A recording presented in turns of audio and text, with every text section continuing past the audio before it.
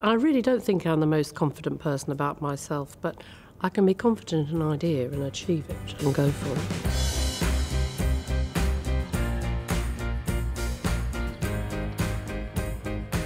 I think that self-belief is a tricky thing for me. I mean, I tend to not be terribly confident about the things that I set out to do. Somehow I pull it from the deepest part of me and tend to deliver, but I still will always question myself for some reason. I mean, certainly to come and edit Vogue when I'd never worked in the fashion industry before. I don't remember it now, but something must have made me think, well, it doesn't matter that you don't know anything. You're going to be able to do it.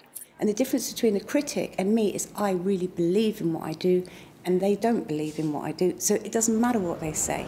I come from a working class background. I'm state school educated. I didn't go to university. So there's always been this little voice in the back of my head that said, what are you doing here? What do you think you're doing? You're going to be found out. And I think I've only silenced that small voice in the last couple of years. I wasn't confident, but I wasn't aware of my limitations, if that isn't a paradox in itself, because there weren't that many women who were running companies, there weren't that many women I could go to for advice. So there was just the assumption that there was a problem and I had to solve it. In my life, so many people said, no, you can't do that. No, you can't go to university. You haven't got any A-levels, no levels. No, you can't do this. No, you can't do that. And I just thought, well, the only person telling me that I can't is them.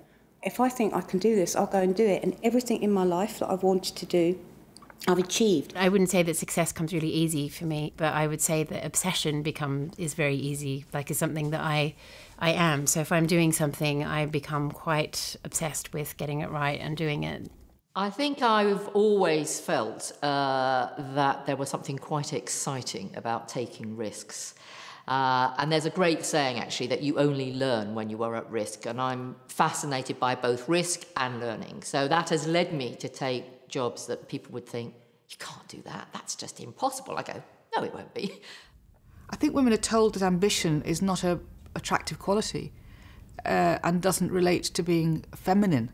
And I think that's garbage and unhealthy to even encourage in young people the idea that ambition is something to be wary of. So I have a Jewish background and was born in Germany at a time of horrendous discrimination, and it's not good for a child's self-worth or feeling of self-worth to know that people are trying to kill you. And I found that the trauma of my childhood left me with some very strong values, which are as strong today as 75 years ago. And that is to realise that tomorrow is not going to be like today, and certainly not like yesterday. To realise that the life that was saved, I had to make it worth saving. My mother was very risk averse. And so any time I wanted to do anything entrepreneurial, she would tell me 101 reasons why I shouldn't do it.